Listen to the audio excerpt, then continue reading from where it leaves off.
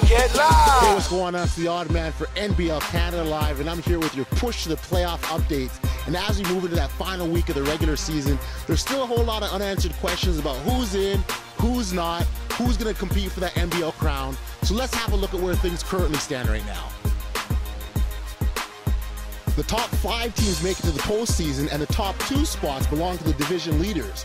In this case, the London Lightning and the Summerside Storm have these spots all sewn up. But with 5 teams battling for the final 3 spots, this should make for a very interesting week. Right now, Windsor, St. John, and Moncton are in, but Halifax and Oshawa are knocking at the door, making this a very tight race.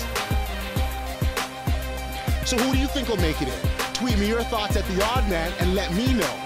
So that's it for NBL Canada Live. I'm the Oddman and I'm signing out. Later. NBL Canada, get live!